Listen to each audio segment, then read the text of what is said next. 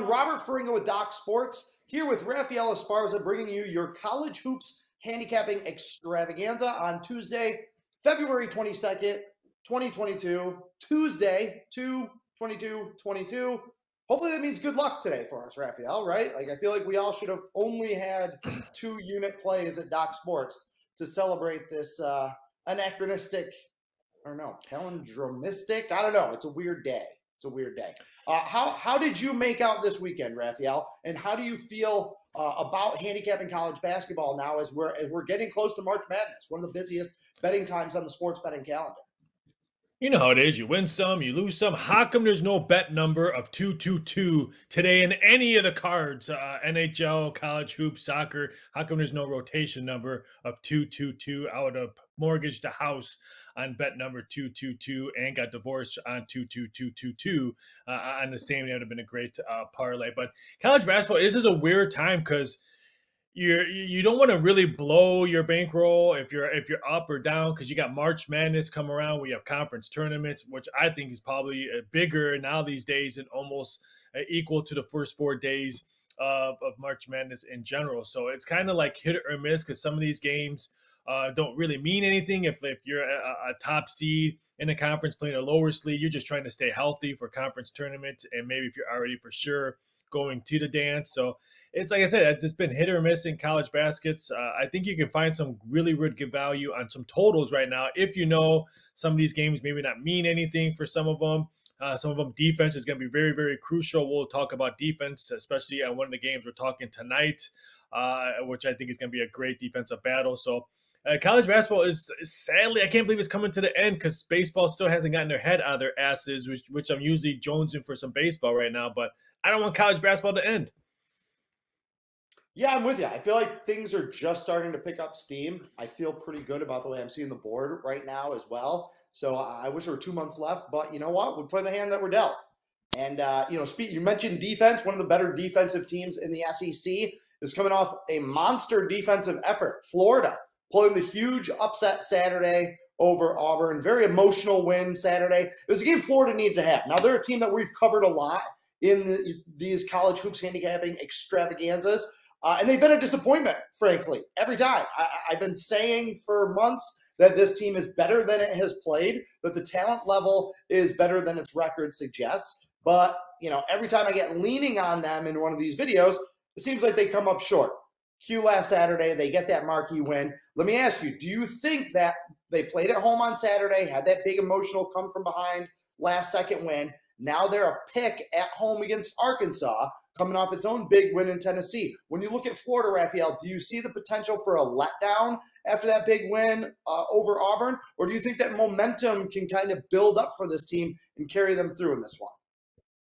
I smell letdown. I mean, they beat Auburn, yay! But they're still 1-5 against the spread in their last 6 games. They're still on back-to-back losses. Last time we saw them with a really marquee game. Not saying Auburn's not a marquee game, but Kentucky beat them down by double digits on the road. I just like the way Arkansas has been playing. I'm waiting to see if I can get +1. Like you said, it's pick 'em. This one's probably going to stay either -1 Florida or pick 'em. If I can get +1, I might jump on the Razorbacks. I was burned on the Razorbacks off the football season, and now I've been burned on them. I like them tonight, so I like Arkansas. Hopefully they get that +1, maybe 1.5. I highly doubt it, but I think letdown game for Florida. All right, the home team has dominated this series, and Florida has dominated this series. They're 7-2 against the spread in the last 9 meetings with Arkansas. The home team has won 7 of the last 10 meetings. We know Arkansas has that great home court advantage. The favorite is 8-1 against the spread in the last 9 meetings. Now, it's a pick, so neither one is kind of favored here, but do you think the money is going to come in late on the ranked Arkansas team, or do you think that people are gonna jump on the home team in this one? I think Joe Public would jump on a home team because they're going to open up their newspaper or open up the ESPN app and say, ooh, Florida beat Auburn last week. I'm going to jump all over Florida, because that's what Joe Public usually does on this one. That's why I'm hoping to maybe get +1, 1.5 on the Razorbacks on that one. I'm going to wait. I'm looking to go against all those spreads, or against the spread stats that you just laid out. I'm leaning towards Arkansas in this one, but I can guarantee you Joe Public will probably be all over Florida. I don't think we'll see that much wise guy action. I think if we would have we would have probably saw it when Arkansas was -1. I'm not saying that they quickly moved it to pick them. Some shops actually had Florida at 1 earlier this morning. I didn't see that much wise guy action where we're going to see a huge swing on this one. There's other key marquee games that I see the six-figure bets coming in besides this one. All right, shifting gears, going up to the Big Ten. Big game, Michigan State at Iowa. Now, Raphael, it's usually a red flag when you have an unranked team favored over a ranked team, as Iowa is in this situation. However, I think the odds makers kind of shot their shot when they opened this line. Opened Iowa at -7, which I thought was really aggressive. And we've been seeing that number steadily coming down. It's 5.5 at some books, 6 at a lot of books.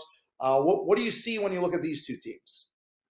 I see movement continue. I would not be shocked if it closes around 5.5. I just thought it was way too high. I understand it's Iowa, probably the better team. Michigan State on a little bit disappointment, but wow, that's a big number on that one. I made the number like around 4.5, and I put a big question mark on it, knowing that I might be a little bit off on that one, and I was a point and a half off. I can see this one going down. If you were able to get 6.5 on Michigan State, that's a great number for you guys. But if you're looking to bet Iowa, I would say wait. It's at 7 p.m. Eastern Standard Time tip-off, so you might see some line movement. I see Spartan money coming in. Iowa wins this one, but I don't think they cover. All right, so we know this time of year momentum is critical in March Madness. All right, you see teams get hot, play above their heads for a few weeks, and go on these magical runs.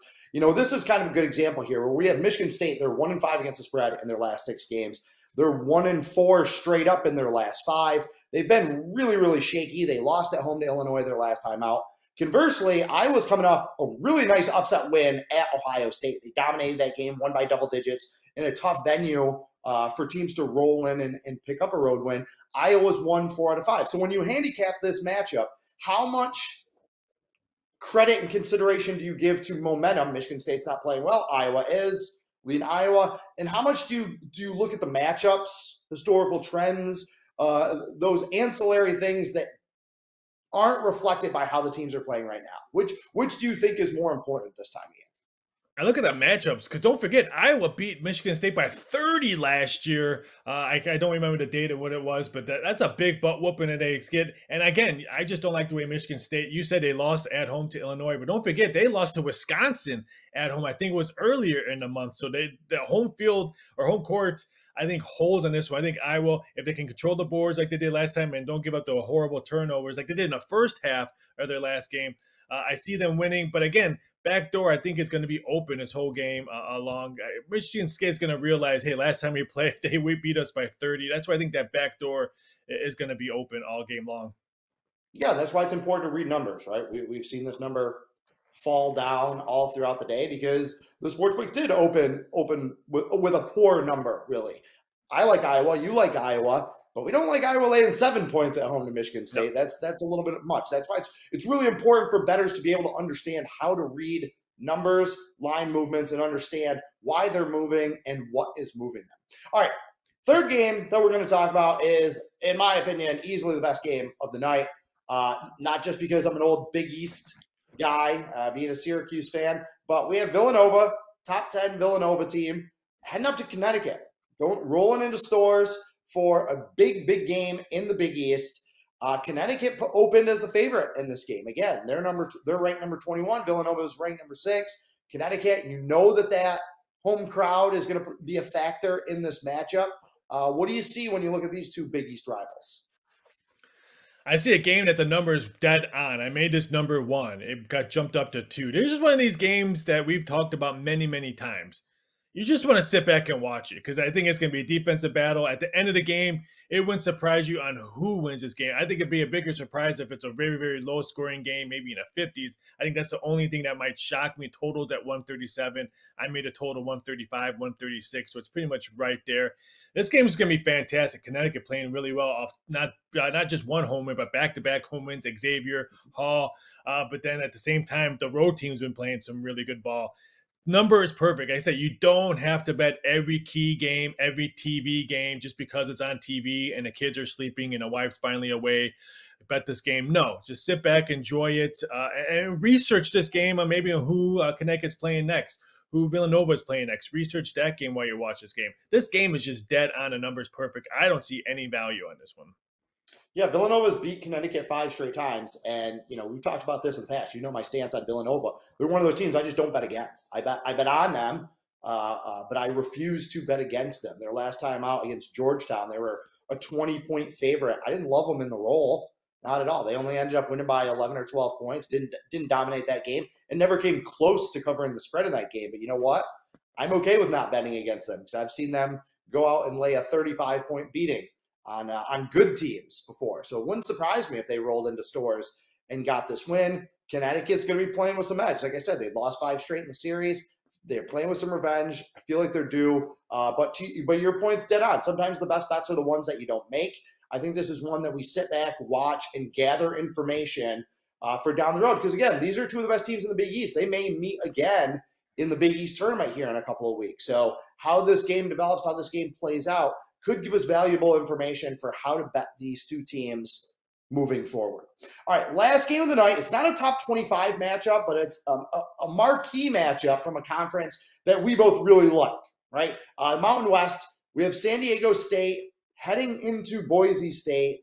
I think these are the two best teams well, Colorado State can make their argument, but they haven't played well enough on the road for me to really be convinced. And honestly, there's no denying what Boise State has been able to do. I think they're 18-2 straight up in their last 20 games. They've really been having kind of a charmed season. They're playing at home in a game where home court advantage has been huge, right? We know how well the Aztecs play in their home gym. Boise State has a real nice home court advantage. I was a little surprised to see this number only come out at 2. I was expecting it closer to 4, 4.5. Raphael, what do you see in this Mountain West matchup?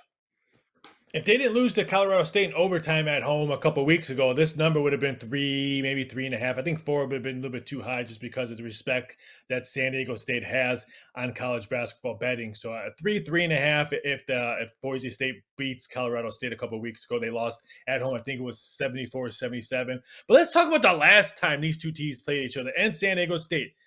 The numbers were the same waistline my twin brother has, between 42 and 37. That was the final score. 42-37 was that game. It was the most ugliest game, and I've said this multiple times with you. There's one thing about San Diego State in football and college basketball. You don't bet the over in any of their games, and last time these two teams played, we saw it.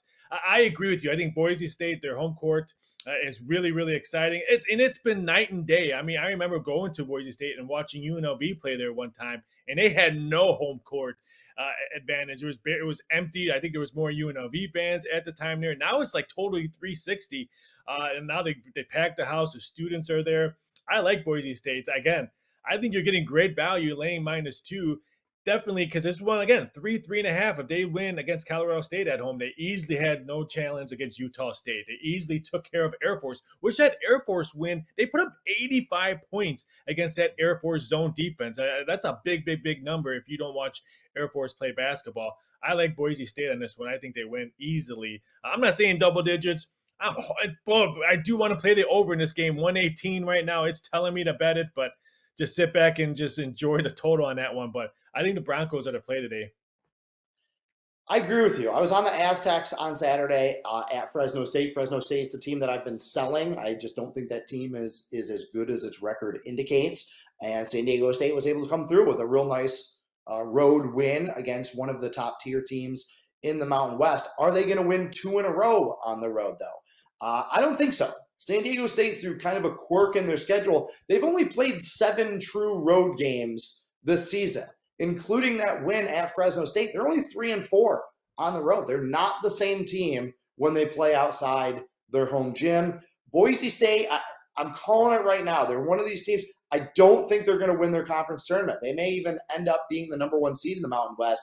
But this is a team that's just having, again, really a magical regular season run. They've been fantastic through most of the year, but I have a feeling get them on a neutral court, playing with all that pressure on them. I don't think that they're going to make the NCAA tournament, but that doesn't mean that they don't have a few big wins in them. And I think that tonight is going to be one of those situations. It's a statement game for Boise State. I think the number on this game is short. and I don't trust San Diego State on the road. So, all right, Raphael. There's 5 teams in the Mountain West that would not shock me that win that conference tournament. And I'll even throw UNLV in there if they hit the 3 ball and continue to play good defense. Wyoming can win it. Colorado State can win it. San Diego State, Boise State. There's 5 teams in the Mountain West that would not shock me if they cut the nets down on a conference tournament. Yeah, it really should be a multiple bid league. I don't know how that's going to play out. Everything is relative to how some teams manage their own conference tournaments. There's always a spoiler or two or a bid stealer or two. But the Mountain West definitely should be a multiple bid league this year.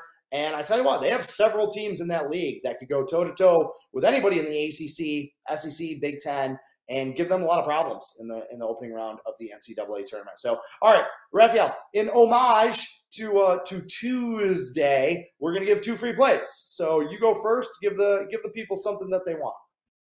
All right, I'm going to give you the one that we're discussing about, the San Diego State Boise State. I want to play the over so bad, but why is this total moving toward the over? I'll take the under at 121 on this game. I think it's just going to be a defensive battle. If San Diego State wants to win this game, they need the same type of game that we just saw a couple weeks ago, a 42-37 type of game. I would not be shocked if we see like a 53-50 type of game, 103 points scored. I'll take the under because it's creeping up. I would say wait. You might get 121.5 or 122 on this total. It's a late game, so I like the under and the Boise State, San Diego State. And then the next one, I'm going to take the Kansas State game over.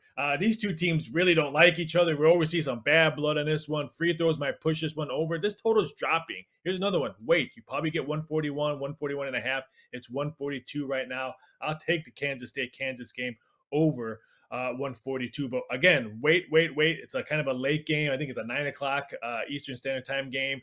The people who lost in the morning or in Champions League soccer, they may be chasing, so they may be changing that number. So I say wait, but give me the Kansas game over the total. All right, for my free play, I'm going to go back to one of the games that we discussed as well. But it was a game that we obviously have some disagreement on. I like Florida. I know I'm a sucker. I'm a sucker for the Gators for some reason. They can't shoot, and they've let me down pretty much every time I've picked them in one of these free play videos. But I don't think they have a letdown. I think that they are going to carry over a little bit of momentum. Watched Arkansas against Tennessee. A lot of shakiness from that Razorback team. They ended up pulling out that win for which was Doc Sports. 8-unit college basketball game of the year. So congratulations to Max, their college basketball handicapper, for that 8-unit winner on Saturday. But Arkansas is not the same team when they don't play in their home gym. And I have no problem betting against probably my least favorite player in college basketball, and that's Chris Likes, the point guard for Arkansas. I think the guy's a loser. And, we've talked about this before. He transferred from Miami, right? So you don't just look at the impact that he has on his new team, which is middling and mediocre at best. Look how much better Miami is playing without him on the roster this year, okay? They're near the top of the ACC. They're probably an NCAA tournament team. I have no problem betting against guys like that anytime, anywhere.